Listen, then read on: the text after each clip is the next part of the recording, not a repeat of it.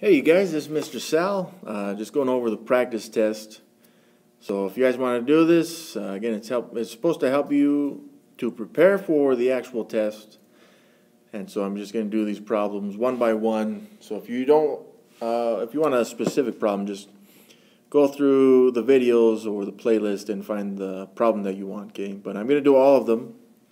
Looking first here at number 1A. So Americans spend an average of $342,841,720 daily on toys. And we know this. By the way, none of these problems are really meant to be realistic. They're just numbers and ways that we do the math, okay? So we're looking more at technique and form rather than applicability. So, looking first at the 3, this right here is in, so we have tens and hundreds, we got the thousands, and then the millions. And that 3 right there is in the hundreds, so that would be 300 million. So I've got my 300 there. Here we have 42, so that's also in the millions, so I'll include that with the 300. So I have my 342, and that's in millions. So we've taken care of these 3 numbers here. Let's look next at these ones.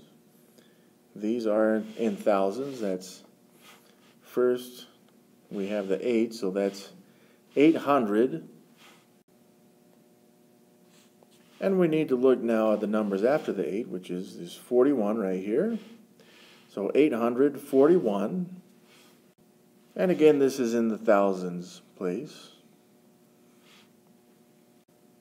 And finally, we'll look at these last 3 numbers.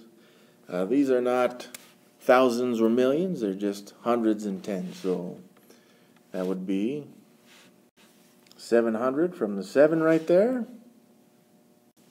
And finally, the 20 right here. So 20. And there we go. That's it in words. Maybe some of you guys get that all in one line, but based on this electronic stuff, that's about the best I can do and make it legible, so hopefully that helps you out. Part B, we have round this number to the nearest 100,000. So I've rewritten the number here, and we're going to look specifically at the 100,000s position, which is the 8 right here. Now since we're rounding it to the 100,000s, we've got to look at the number to its right immediately, to its right. And if it's going to change, the number to the right has to be 5 or bigger, which would involve us rounding up. Since that number is not greater than 5, right? If we compare 5 and 4, 5 is greater than 4, so we are not going to round up. What this does is it keeps the 8 and 8. The numbers to the left stay the same, and the numbers to the right will change to zeros. And now we've rounded this to the nearest 100,000.